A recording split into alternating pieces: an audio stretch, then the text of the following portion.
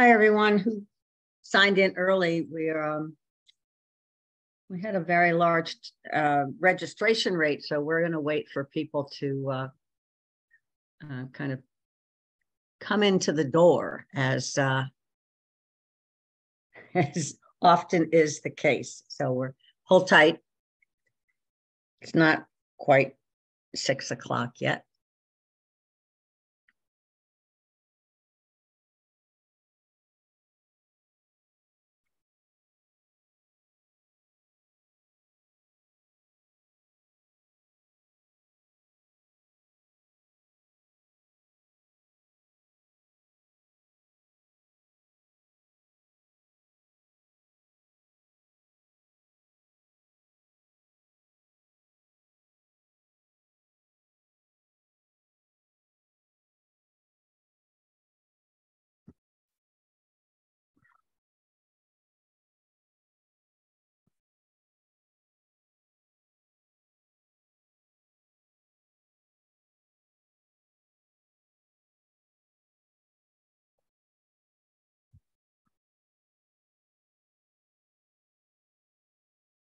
It's just 6, everyone, so we're going to give it a few minutes.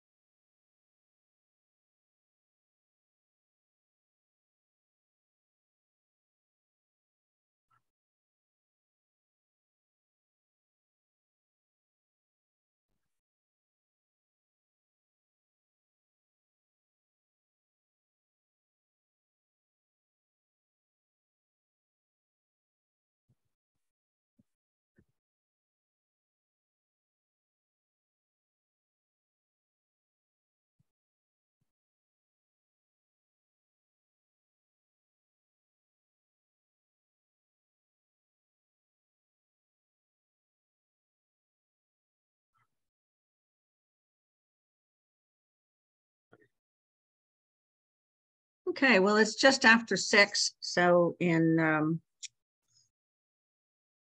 respect for those of you that signed on in time, I think I'm going to get started. People will just jump in when they arrive. So thank you all for spending an hour with us this evening. I hope you find this to be informative. I want to begin by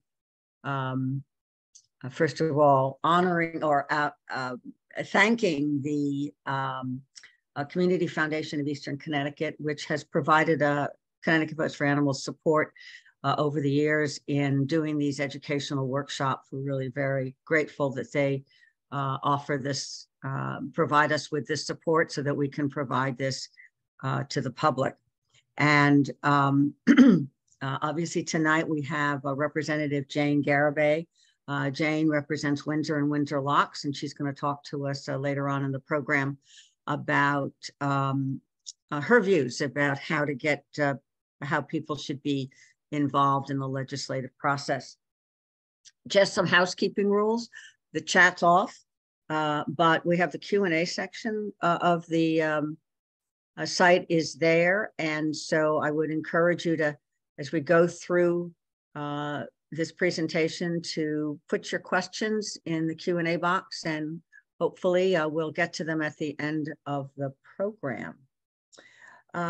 So with that, I am going to start. Again, welcome to Connecticut Votes for Animals. This is our Regional Advocacy 101 workshop. This is the 3rd of 5 workshops that we're doing.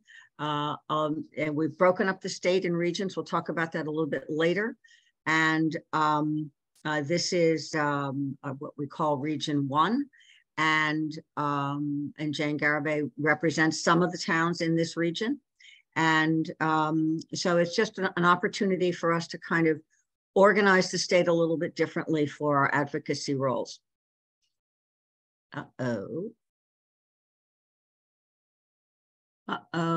What's going on? Here we go. Okay, what are we going to cover? I'm going to tell you a little bit about us, CVA. We're going to talk about how a bill becomes law, how to get involved. And then we're going to hear from Representative Garibay.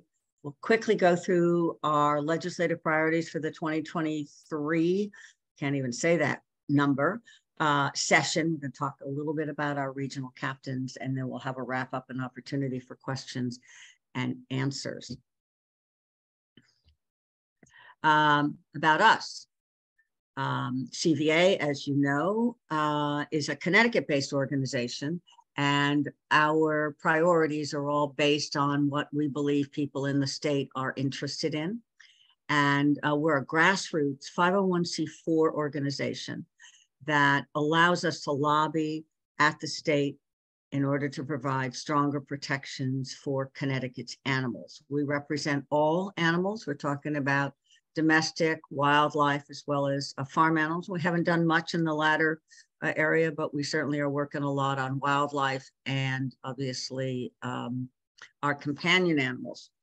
Our focus is on the state legislature. We do periodically get involved or support federal legislation that involves animals and will have an impact on the state of Connecticut, but all of our focus is exclusively on the Connecticut General Assembly. We now have close to 8,000 supporters. That's both email supporters as well as our social media followers. And you can, once again, we're advocating for pro-animal policies. We try to do educational programs like this. We've done others. We'll do others throughout the session. We try to get our supporters to talk to their legislators so that we can get good animal laws passed in the state. And the idea is by doing that to try to build awareness with our state legislators about the priority of animal issues in Connecticut. So how a bill becomes law. I'm kind of throwing this up there because I really like this picture. One of our volunteers put this together for us. I think it's just so great. And I think it reflects kind of where we are. We have all of these animals kind of waiting at the state capitol to find out what their future will be. I want to briefly talk about federal versus the roles of federal versus state. And I do this because periodically throughout the year, we'll send out an alert and ask people to contact their state legislators. And I'll get comments back from people and they'll say things like, why didn't you include Representative Larson? Why didn't you include Senator Murphy? Why do you only have, and then they would click off the state representatives. Well, that's because those folks are federal. They're in the United States Congress. And while they're very important to us, and we just had an election and all of our congressional delegation was reelected, they don't have any impact over the laws that are passed in the state of Connecticut. So our focus is on the 151 state representatives and the 36 state senators. Remember, you have one representative that represents you, one state representative, and one state senator represents your town. And it's a very large geographic area, many towns in addition to that. Connecticut General Assembly, which is where we're going to focus all of our discussion today. Runs in kind of 2-year cycles. We call it the long session, which is always the session right after, immediately following an election. So it's the odd year. So we're going into the 2023 session, which begins Wednesday, January 4th, and it goes for 6 months until June 7th. And during this process, what's important about this long session for you, particularly as constituents, is that legislators propose bills during that period of during these types of sessions. You'll see later they don't do it the following year. The budget is adopted, and there are big policy issues that are addressed in these long sessions. The second term, if you will, which would be the even years, is called the short session. That runs from February 7th until May 8th. Again, the significance for advocates is that individual members don't propose bills. It's the bills that move through the process are bills that come out of committee. It's a little tougher. Obviously, the session is collapsed in terms of time. It's only 3 months. We push everybody pushes really hard to meet all of the deadlines and to get a number of bills over the finish line. As you know, the General Assembly is comprised of 2 chambers. In the Senate, we just had an election in November, and the Senate, the composition of the General Assembly stayed pretty close to what it was in the past. I think there was a +1 on the Democratic side in the House. And but in the Senate, there are 36 total members, 24 are Democrats, 12 are Republicans. I just want to bring your attention to the leadership in the Senate, because we'll be talking about them throughout the year. I want you to become familiar with their names. Senator Martin Looney from New Haven is the president of the Senate, and Bob Duff is the majority leader. That means they make a lot of decisions about how bills are disposed of, if they go forward or not. On the Republican side, they have Kevin Kelly from the Stratford area. He is the Republican president, and they have not announced their new people, other leadership people that they have. On the House side, 151 members, that's a lot. Those of you that don't know it, Connecticut has 168 separately incorporated towns. But we have 98 Democrats and 53 Republicans. The Speaker of the House is Matt Ritter from Hartford. The majority leader is Jason Rojas from the Manchester area. On the Republican side, it's Vinnie Candelora from North Branford. And then we have the deputy leader is Tom O'Day. And again, because of the election, we're going to have new, not leadership positions. I think the leaders are pretty much going to stay as they've been in the past, but certainly there will be new committee assignments. There'll be new chairs for the committee of those committees. The General Assembly has a website which is incredibly helpful, chock full of information. And if you can see where I put my cursor, one of the most important things is it'll tell you who your representative is if you don't know who that is. Now, why did my cursor go away? Oh dear, here we go. It'll tell you the various committees, and we're going to talk about it, at some point during the course of the early part of the session in January. We'll want to know who's on the committees that we are particularly interested in. You can find that information. If we don't send it out to you beforehand, you can find it on this website. So it's actually a great website. Sometimes it's not so easy to navigate, but it's just got a lot of information on it. So, if we were an in-person workshop, I would ask people to raise their hands. How many people know who their state legislators are? But we're not in person, so you can do that privately. And I ask you to think about, I see somebody raised their hand. That's very cute. Thank you, Alex. And so we're going to have you find out who your state representative is if you don't know. So if you'd like to pull out your phones and you type in cga.ct.gov, that stands for Connecticut General Assembly, the state of Connecticut, and gov is obviously for government. You'll see on the drop-down menu here, it says representation. You hit that and it says find your legislators. You have to put in your town, your street name, and your street number. Now, let me quickly tell you why this is important. People say, well, I don't want to give my street. Well, you have to, because legislative districts are divided by address, the numbers of people, and it's not town by town. Many times, New Britain, for instance, has multiple state legislators, and you can have like a big street, let's just say Main Street, and half of it could be represented by one person and the other half could be represented by another. For you to find your right representative, you need to put in your street name and your street number. So if you do that, you hit find, and this will come up. This is my town. That happens to be my town hall street address. And these are my representatives. And this is the way you'll see it when you do that information on your own phone or using your own computer.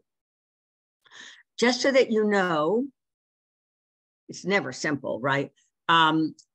These are the representatives that represented you, and who may change, those representatives may not be the same representatives when they take office, which will be on January 4th. This is the old list. So for instance, in my instance, Sean Scanlon was elected. He decided not to run as a state representative, and somebody else ran for that seat and was elected, Moira. And you'll see her name there after January 4th. Sean's gone to become controller. And Christine Cohen is the state senator. Christine also happens to be, she won re-election, and she also happens to be chair of the Environment Committee. So if you've done it on your phone, so you do it on your computer, so if you ever have a question about who your representative is, this is the way to find them. Okay, the other thing that website has is it gives you a tremendous amount of information about legislation and the status of legislation, where it is and what people's votes have been. I'm using this as this was in the 2022, our past short session, and this happened to be our adequate shelter bill, 5170. So I kind of put it in. So on the front page, or actually on any page, if you hover at the bottom of that CGA site, what will come up is something called a quick bill search. So you put in the year that you're looking for. It was last year, 2022, and then you put in the bill number. And what comes up is just this tremendous amount of information about that legislation, including an analysis of it that's done in plain English so that you don't have to read the statutory language to figure out what's going on. If there were amendments on the bills, the votes on the bills, both in committee and as well as the floor. And then you'll see the history of the bill with the last date first. You can see here it was signed by the governor on the 23rd of May, and it will give you, and you can't see it because the whole page is not being shown, but you will see the path that bill took from the time it was introduced until the time we were very lucky in this instance that it was signed by the governor. As I said, it's just chock full of information. It may sound a little odd right now, but as we get into session and we start sending you information about bills with bill numbers and so on, you'll find this to be very handy. Instead of, always call us or send us an email and ask us a question, whatever happened to X bill? Or if you want to know about it on your own, go to the CGA website and you can get that information. It's very handy. Okay, so how a bill becomes law. Well, I like to say that they don't happen by themselves. It is a lot of work. It's a lot of work to get something passed, and it is a lot of work sometimes to defeat a bill if you're not paying attention. And these are just some examples of some of the things that CVA has been intimately involved with. One of them is Desmond's Law, which many of you are familiar with, have heard about. It was passed in 2016. It was my first year with CVA as their lobbyist. And Connecticut was the first state in the country to enact this law that provides an advocate in the courtroom to further justice in animal cruelty cases. Second bill, obviously, we're very pleased about because it just passed last year, was this adequate shelter for outside dogs. This is something that we've wanted, that animal control officers have wanted for a very long time, to provide very specific, to give very specific guidance so that about what constitutes adequate shelter during for dogs that are kept outside during extreme weather conditions. We're talking about not just the fact that it's cold, but whether or not a dog is, is a senior dog, doesn't have a lot of hair. There are different criteria. And, this came out of a case in Fairfield, and it was the Fairfield delegation who came to us about this issue, and they wanted to do something about it. So in any event, we're very pleased that it made it over the finish line. And we heard from animal control officers who have said, they get calls from neighbors who said, I keep hearing a dog barking and howling, and what can I do? Because they're very constrained. There was nothing really in the law to give them the ability to be able to work with that homeowner to find an appropriate solution for that dog. What they were left with oftentimes beforehand was not being able to do anything until the dog was truly suffering and on the kind of doorstep of death. And then it became an animal cruelty charge, which has its own set of issues. So where do these ideas come from? Well, you'll see when we talk about our priorities for next year, a lot of it comes from unfinished business. You get bills that, you can't, oftentimes don't pass a bill in 1 year. By the way, that shelter bill, we first brought out in 2017, and it made it through the floor, but never made it through the Senate. So people feel that there's unfinished business. We've been able to educate legislators. They understand it's greater. They understand the importance of it. And so you take another, if you will, bite at the apple. Obviously, legislators have their own agendas, things that they want to do for their communities, things that they may want to do for you. If you have a particular issue that you think warrants state intervention, talk to your legislator about it. They might introduce a piece of legislation. And then obviously the state agencies also have their own agenda, and they want to have bills brought in. Oops, hold on, sorry.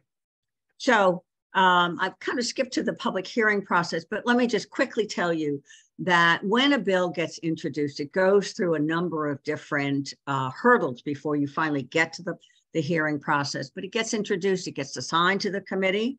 As I said, our committees tend to be environment and also judiciary. And the leadership of those committees takes a look at literally the thousands of bills that have been assigned to them. And they make some recommendations that they then bring back to the committee to say, well, what do you think about this? Should we raise this bill? Should we bring it to a public hearing? Should we move it along the process? The committee makes a vote. Then that list gets smaller, gets brought back, and then you do a public hearing. You can't have a law on a bill without first having a public hearing. And these public hearings are critical. It's really an opportunity for the legislators to hear from the public and to hear from the agencies and to hear from the experts about what is good or bad about the idea contained in this bill. Once that happens, once they go through the hearing process, and you'll be hearing from us a lot about the hearings, because we're going to want you to be in touch with your legislators about bills that we want to make sure get moved out of the committee.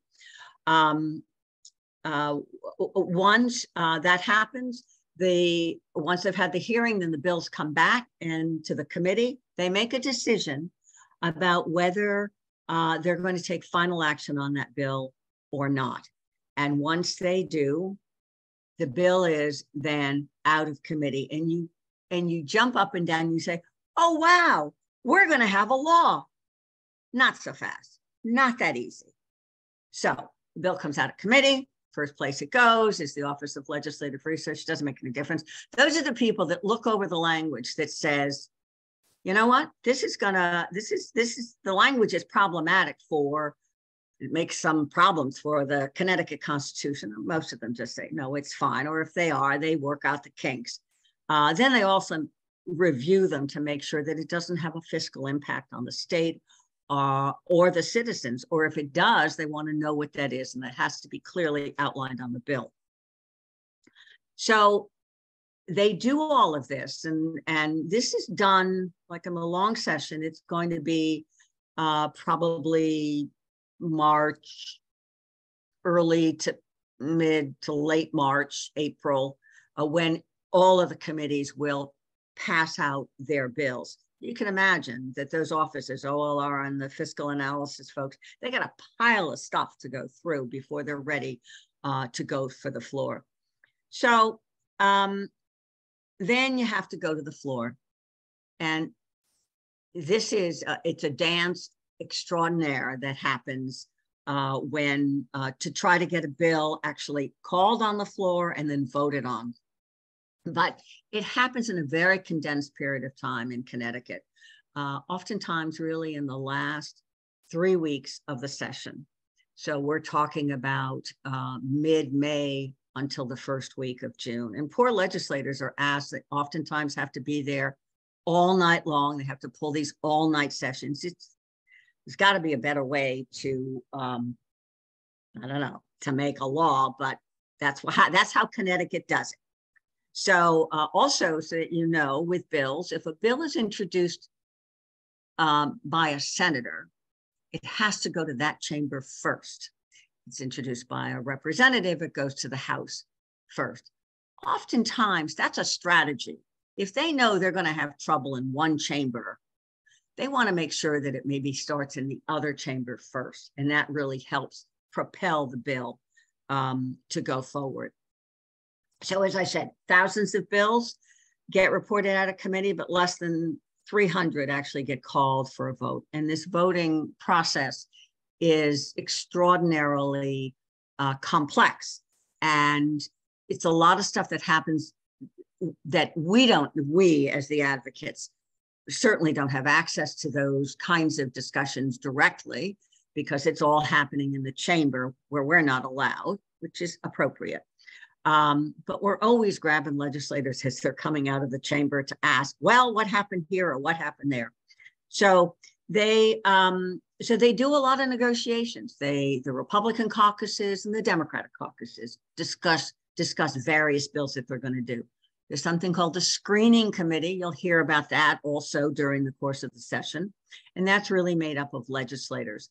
And they make decisions for, political reasons and for what they believe, needs to be done on certain legislation about which bills are going to go forward. And then if that weren't enough, the chambers negotiate with one another. So the House will have a list of bills and they'll go over to the Senate and they'll go, all right, we'll do this bill, that bill, and that bill if you do our bills. And the Senate says, no, we won't. We'll do that bill, but we're not going to do this bill. Seriously, this happens, and it happens back and forth. Late until the night, early until the morning at the end of the session. So once all of those negotiations happen, suddenly you're advocating for a bill, and suddenly you get a text from the bill sponsor that says, they're going to run the bill. They're going to go on the floor. And suddenly there's a big flurry of activity. We've been contacting you all this time, telling you to contact your legislators to make sure that the bill gets A, called, and B, when it gets called, that they vote the right way on it.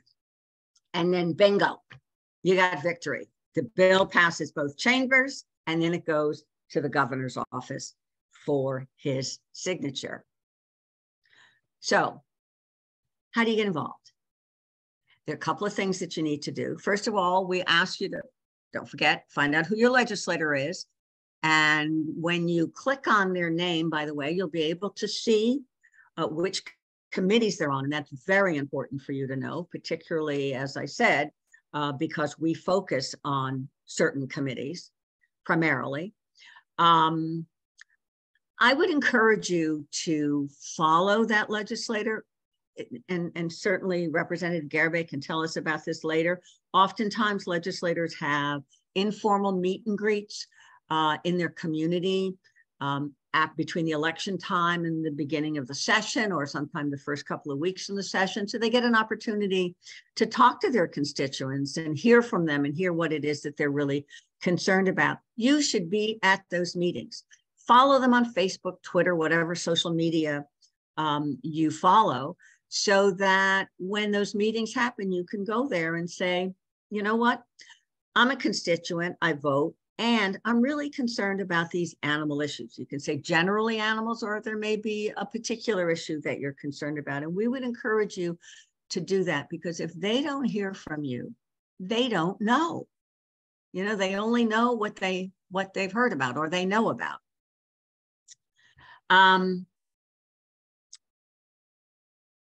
Oh, right. And we're going to ask you to, you know, contact them early and often.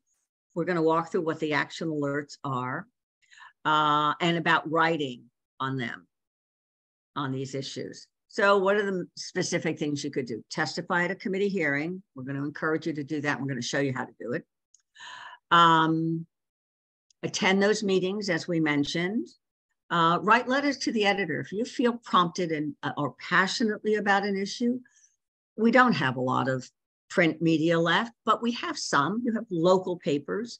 You also have local Facebook pages, where are places that you can kind of raise awareness in your community about an issue involving protecting animals. So I mentioned we're going to be sending you alerts. So look at this page because you're going to see this often from us.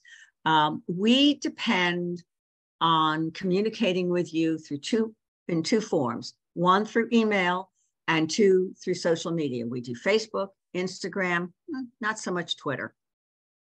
We'll get better with it, I think, assuming that Twitter continues to exist. But that's another topic. Okay, so when we think there's going to be a hearing on a bill and we want you to testify, we're going to send out something called an action alert that says we need you to do something. And in this instance, this is actually on greyhound dog racing. This bill made it through committee last year, and it's going to come back this coming year, and it's one of CVA's priorities. So we're going to need your help in making sure that legislators are aware of the need and why this bill needs to move forward. So we'll send you this alert. We're going to make it very easy. We're going to ask you to testify or send a note that just says, please support this bill. We'll make it very easy. We'll give you talking points. We would encourage people to take this information and put it in your own words. We will give you the address of the committee. And when it has to be sent in, it makes it really easy. You just cut and paste, put it in your email and send it off. Couldn't be easier for you to do, but it means an awful lot. This is the second one that we do, legislative alerts. This is when we've got a vote coming up. Again, this is the shelter bill, and this was like says here the last 3 weeks of the session. And we have recently, last year, we purchased a system that makes it very easy for you to reach out to your legislator to know, so that they know that you think this bill is important and you want their support.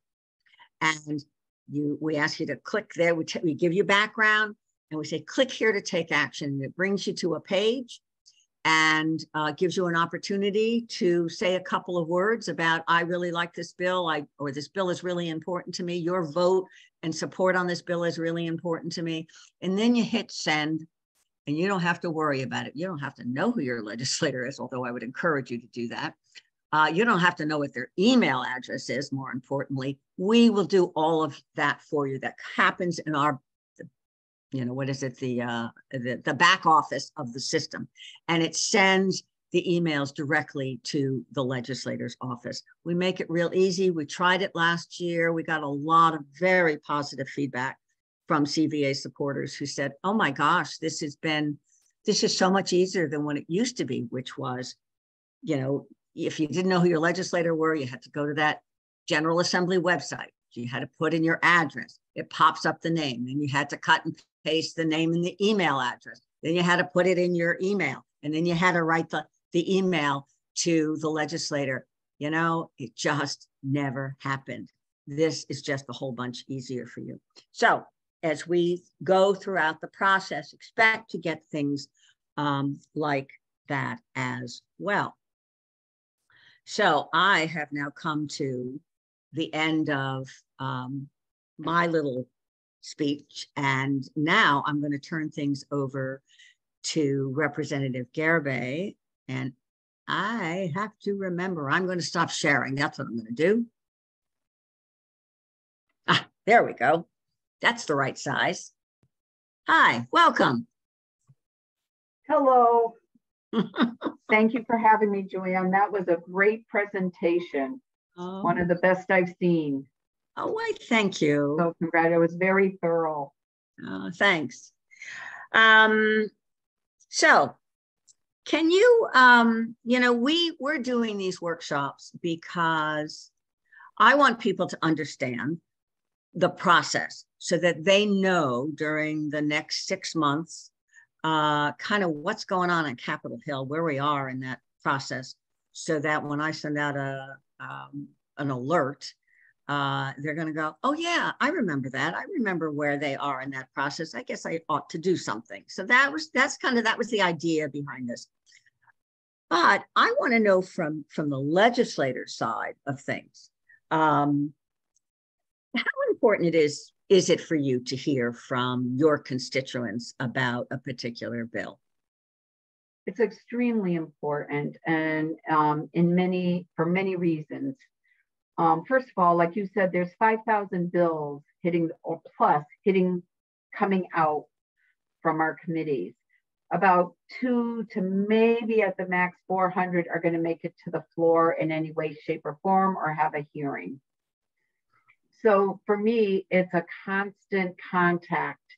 So during election time, I'm door knocking. I'm asking people, is this important? What's important to you? That is a perfect example to start the conversation with your legislator, right? Mm-hmm.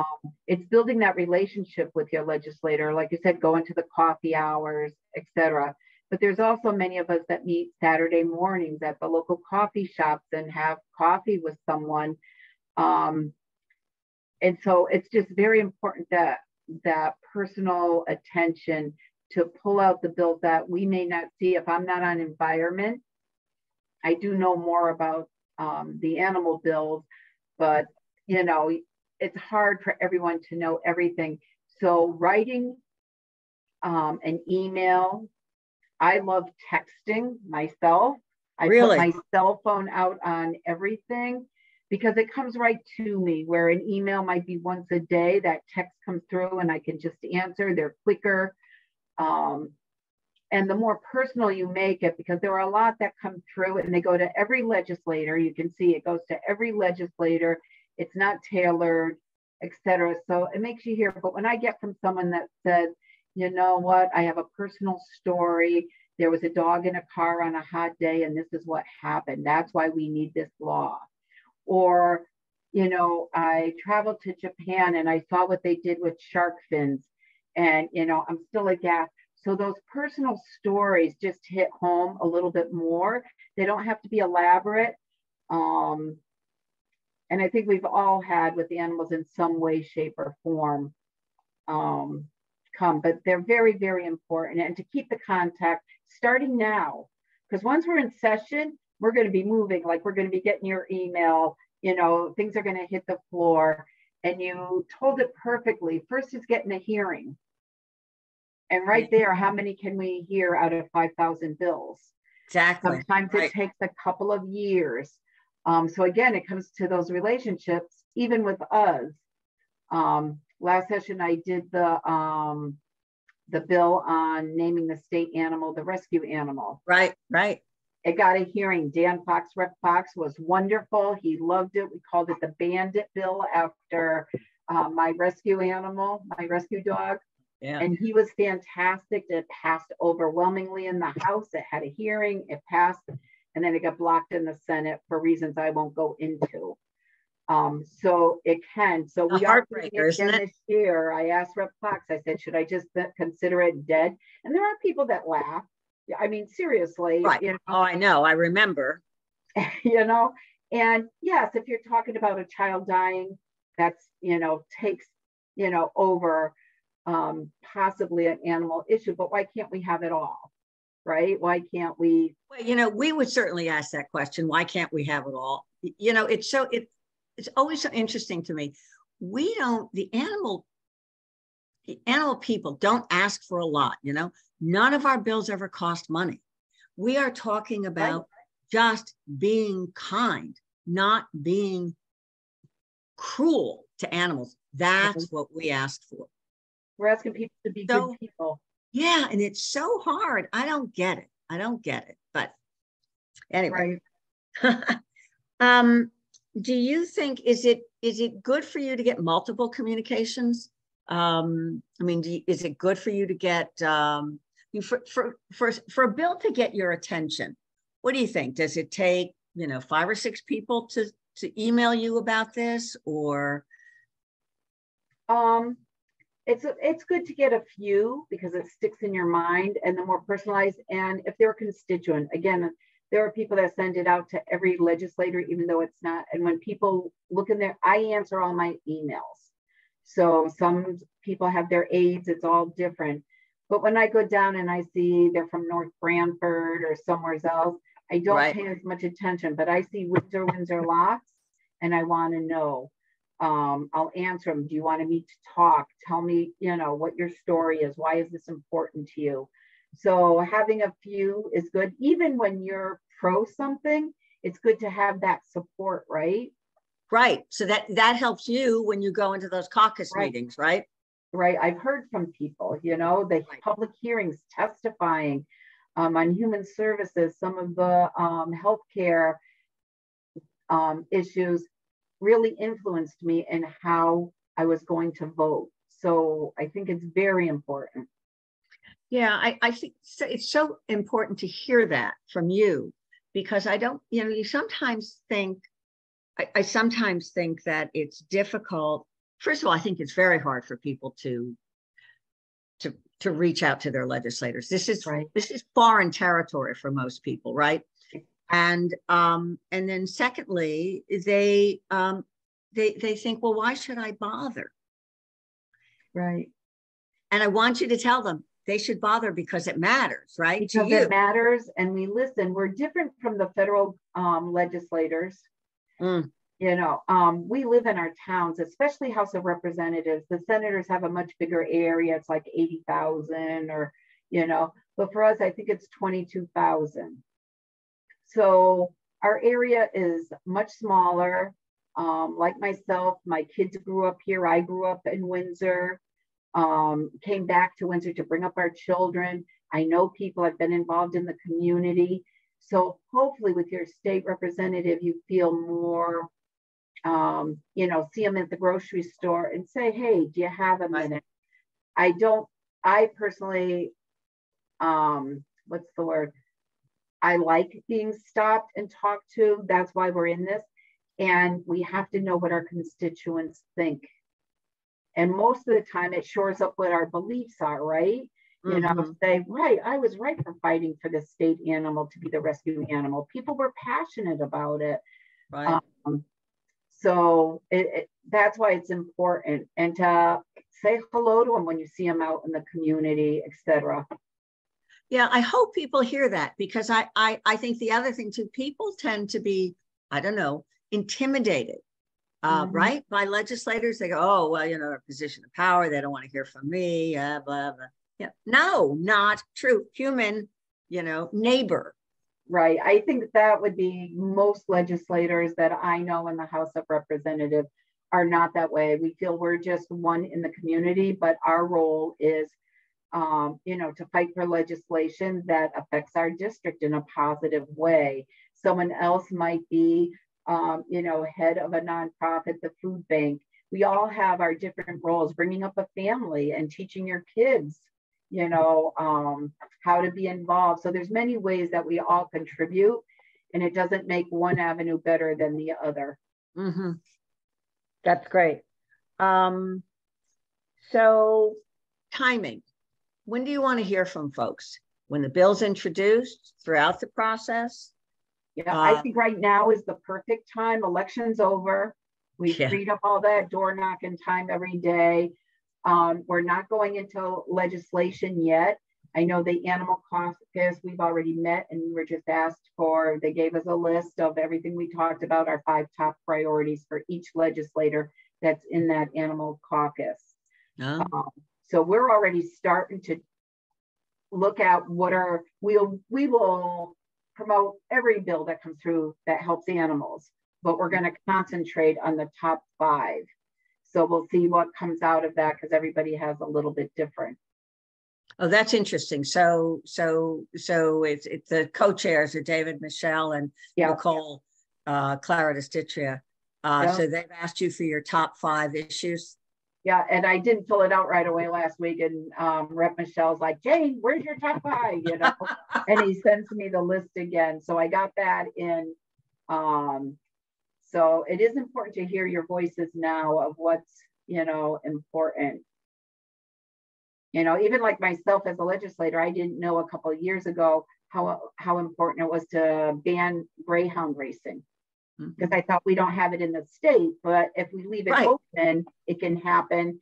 And they also allow betting, like in places from here, like in Mexico, where the treatment is. So we learn a lot from our constituents. And I do hear for animal rights activists, you know, so it's a good thing. Now, I hope all of you out there in the ether are listening to this, because this is just what we want people to hear, to know from you, that you're approachable, you want to hear, and that you learn, and our support page, for example, full of Bobby the bear. Yep. I mean, and I have friends down that way, someone in Newtown that's very involved. And we all put pressure on Deep. Any of us that heard about it, and it says, what do you mean you're not going to take care of these cubs? You know, so not just what happened, which still hopefully there'll be some accountability, but of how Deep handled that also. And it's from listening to our constituents. And I'll tell you, for example, Annie Hornish, I've met her through animal rights, et cetera. And she's always constantly, hey, Jane, did you see this bill? Hey, Jane, did you hear what happened in Newtown? So just short text that just bring it to your forefront with so much going on. It's a good thing. Right. It helps you kind of sift through as you said, thousands of bills that you guys are going to have to deal with this session. Right. And we don't always get the committees that our top 3. Yeah. You know, so, you know, I might not get on environment.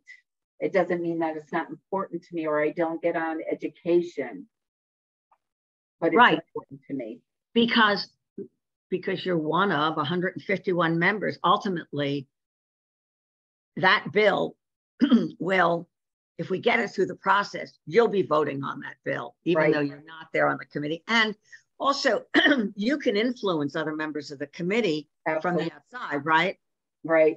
You know, we all have built relationships with each other. You know, some are closer or whatever.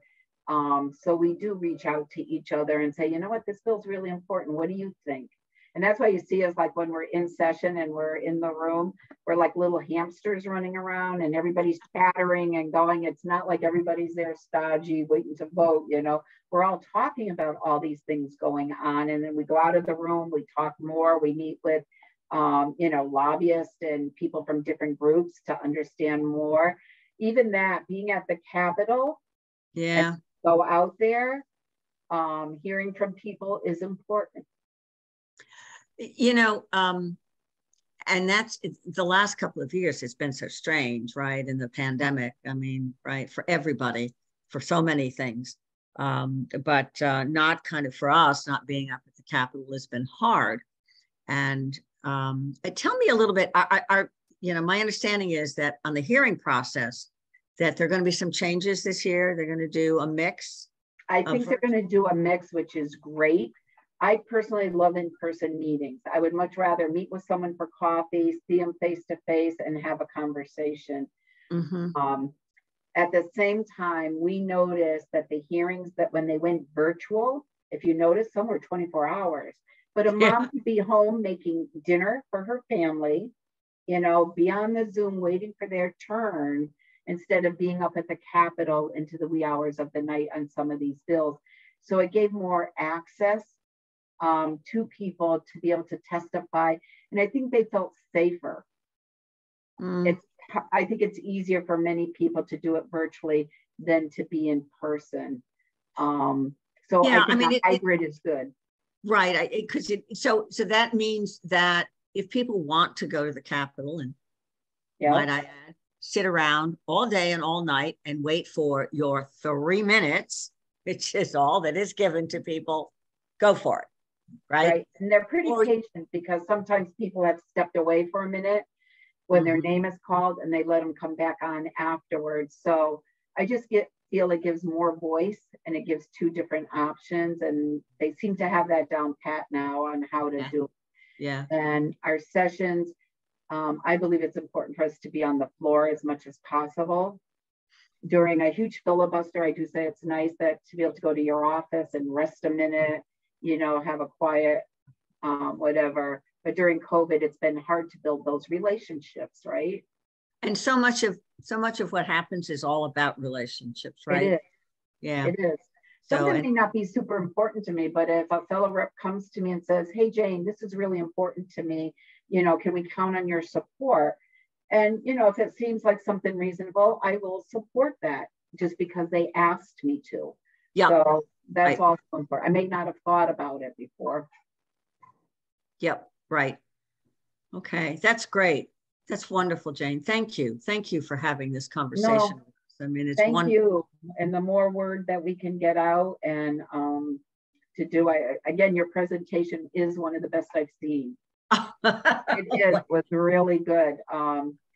And just reaching out, we've been working with students in the schools and Loomis Chaffee School.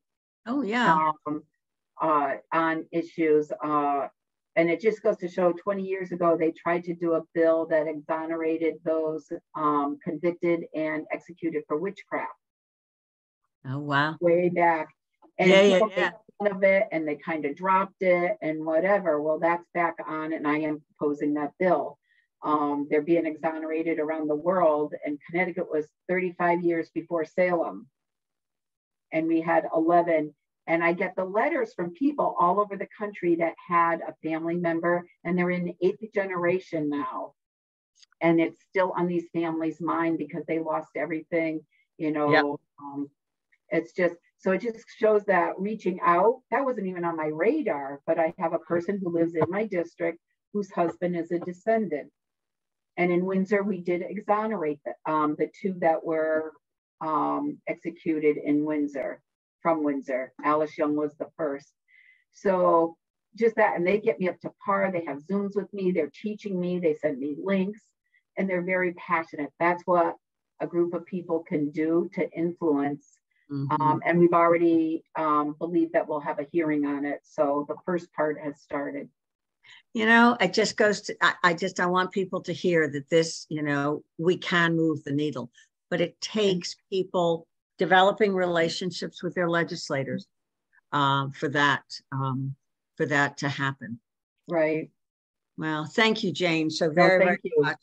It's I really appreciate your taking the time and just having this conversation. And I'm hopeful that, I know I'm seeing Q&As coming through the question box, that we're going to have questions that we'll talk about at the end of our presentation. All right, I'm going to go back to sharing our screen. We just got a few more things. Oh boy. All right, bear with me for a second. This is always just slightly dicey. Aha,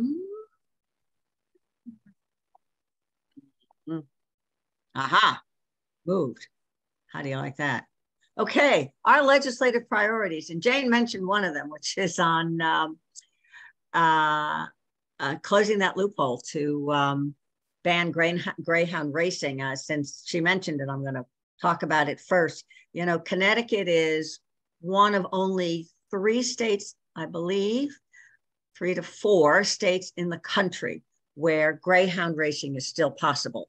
Connecticut got rid of their tracks, but never stopped the law. So the law is still on the book. So if somebody wanted to start greyhound racing again in the state, there is nothing legally stopping them from doing that. So this is what we're going to try to do this year, is get that that loophole stopped. The other things I'm going to move up here on number one, which is CVA, along with a group of both animal advocates as well as environmental advocates, are trying to move to get the state to take on some serious non-lethal methods for coexistence with black bears around the state. You know, we haven't done anything in a kind of concerted way in Connecticut. And we're not going to talk about this for a lot, but, you know, if bears can become habituated, they can become very comfortable in neighborhoods because we haven't done simple things like secured our trash cans or taken in our bird feeders in the summer. I know this is very hard for those of you that like to watch birds, but there's a lot of plant material out there for birds and seeds for birds to feed on during the summer months. And getting that attractant away from a bear is a way of starting to reduce the number of interactions we're having with bears in local communities. And there are several communities that have already imposed these kinds of local ordinances that says you have to bring in your bird feeder and you have to have certain kinds of secure trash cans. But as their leaders in those towns have said, you know, a bear doesn't know the town boundary. So if I've got this ordinance in Avon, but I don't have it in, I don't know, name another town close by, it almost does no good because the bear doesn't know one town from another. So we need to have a more comprehensive approach towards these non-lethal methods. So CVA is a member of something called the Connecticut Bear Coalition. As I said, that is made up of both animal advocates as well as environmental advocates. And that's going to be our big issue for us this year, as well as stopping a bear hunt, because we know people are out to want to do that and we don't. And we want to make sure that they hear from the people in Connecticut that they don't want to kill bears in the state of Connecticut. We want to learn how to live peacefully with our wildlife. The second priority for CVA, no particular order, is expanding Desmond's Law to all animals. When that bill first came out of, in 2016, when it came out of the Judiciary Committee, it came out with applications to all animals. But when it went to the floor of the House, there were a couple of representatives who said that they did not want it to apply to all animals and they would block the bill's passage. They'd block the bill from coming up for a debate on the floor unless we restricted it just to cats and dogs. There have been a number of high profile cases involving animals other than dogs, rabbits and horses and some other goats. And they have not had an advocate in the courtroom because the law doesn't allow it. So this is the idea, is to go back to where we were originally and try to expand it to all animals. Big issue this year is going to be this pet shop issues. We have done this bill, as Jane said, you do it multiple times. So we're back again. This, I think, will be our fourth or fifth year. I can't remember. I think this will be our fourth effort on trying to stop the sale of basically puppy mill animals in Connecticut pet shops. Now, it's particularly urgent in Connecticut right now because New York passed a ban this past summer in June. And they have a lot of pet shops that sell dogs and cats and rabbits. And it has not been signed yet. The bill has not been signed yet by the governor of New York, but everybody's got their fingers crossed and anticipating that she will sign it rather. Our concern is that once New York, once their ban goes into effect, which happens within a year, there are pet shops along the area of New York that borders with Connecticut. We know that they're going to pop right over the other side of the state line, and they're going to set up shop in Connecticut. We already had a new store open up this summer in Stamford, and we know they have connections to New York. So this is more urgent this go around than it has been in the past.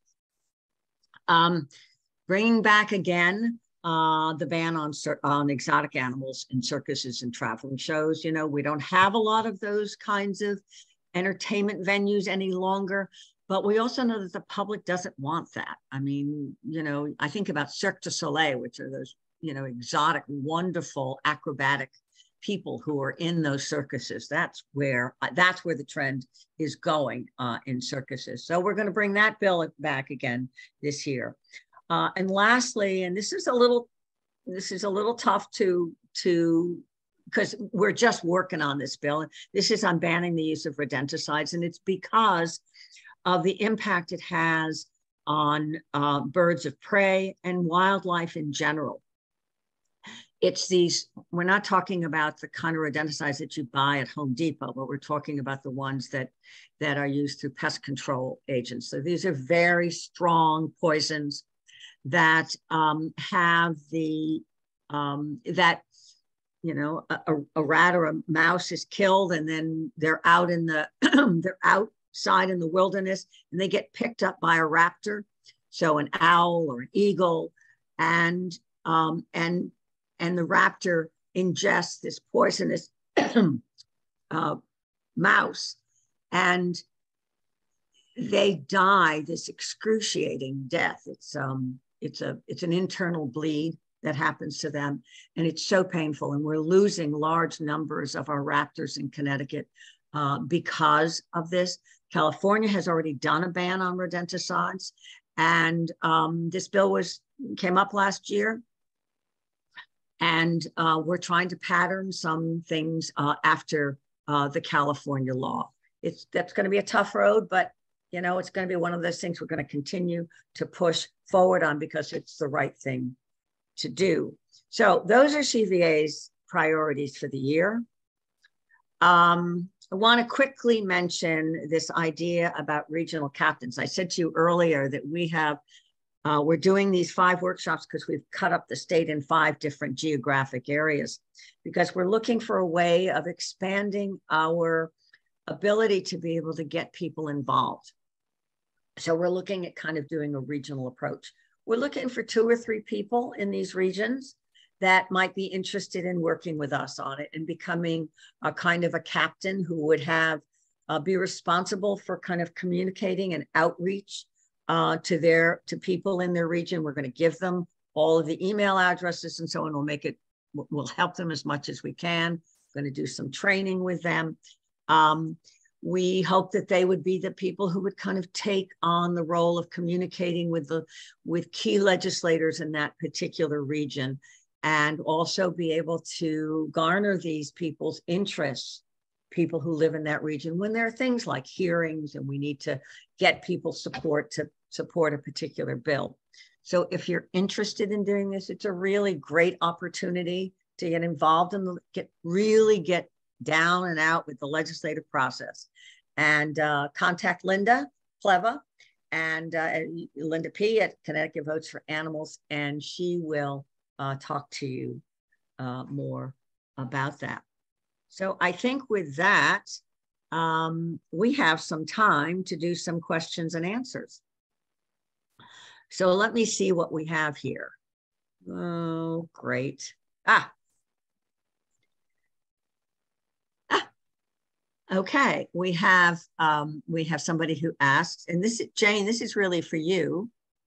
How common or uncommon is it for an animal protection bill to be placed on the consent calendar?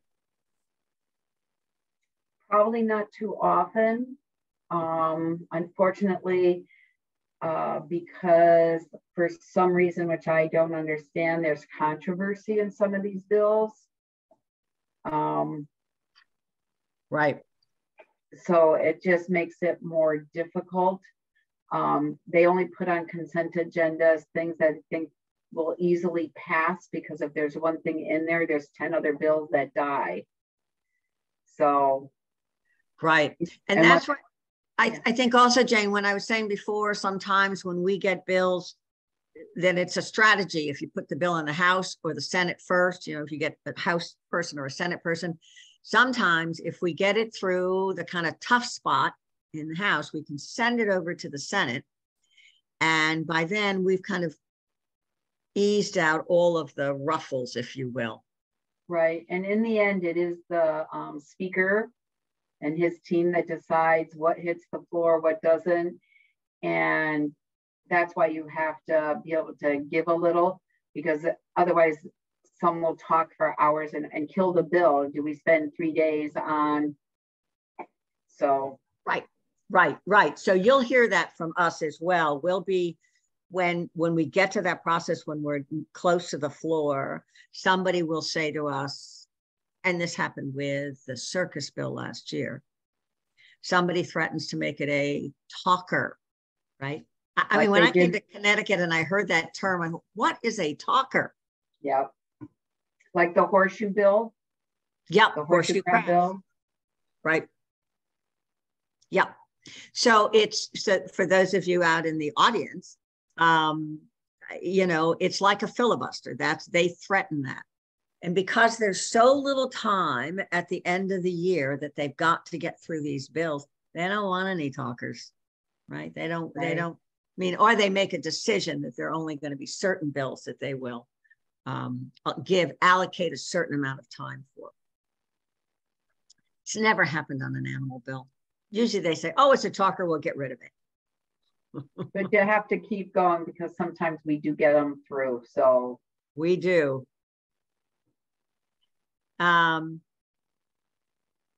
Okay. So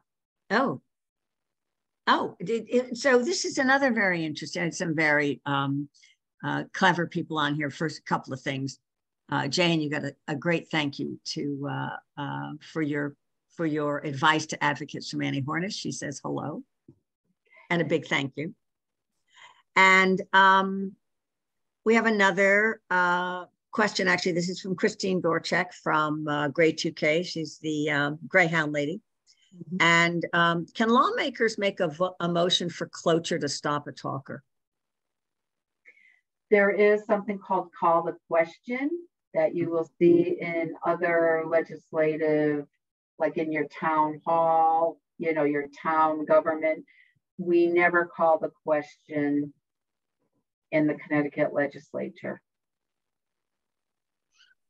Yeah, we just never call. So what Speaker Ritter did do, which I loved, is when my first year, people could read for hours and they would read the same paper.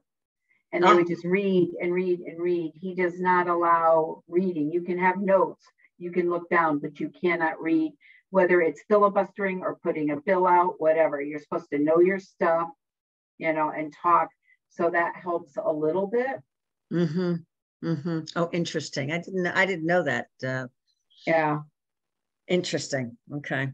All right. Another tip to kind of keep in the back of my brain for this. All right. Well, I think I make sure that I've got all the questions that have been asked. Christine Dorchek says that 42 states have now outlawed dog racing. And Oregon just passed their law in May. She wants to make sure that Connecticut is there in 2023. So we can all hope, right? Right. Well, this may be the year. Right. So, all right, everybody. I think that's it. We're just coming in on time. So I want to thank you all for being with us this evening. I hope you learned stuff. And I again would encourage you, if you're interested in becoming a regional captain, to reach out to Linda or send an email to our info email address. Just let us know and we'll be back in touch with you. And to get ready, we've got a really, really busy session this year. We got a lot of bills, right, Jane? I mean, you saw that in the caucus, right? Yes, absolutely. And I think most of your priorities are going to be our priorities also. They were on the list. But hopefully we go for more, like shark fins wasn't like one of the top ones, but it's still important. So important, right. Okay. All right, everybody. Well, thank you all very much. And we'll be seeing you in January. So you'll be hearing from us. We'll be getting stuff out to you. Please open your emails. When you see something from us, open it. We don't like to bother you a lot, but boy, if you don't open those emails, I don't have a way of, or get to social media. We don't have a way of communicating with you, and we need you. So thank you all very, very much. Have a great evening and a great rest of the week. Bye. Thank you. Bye, Jane. Thank you.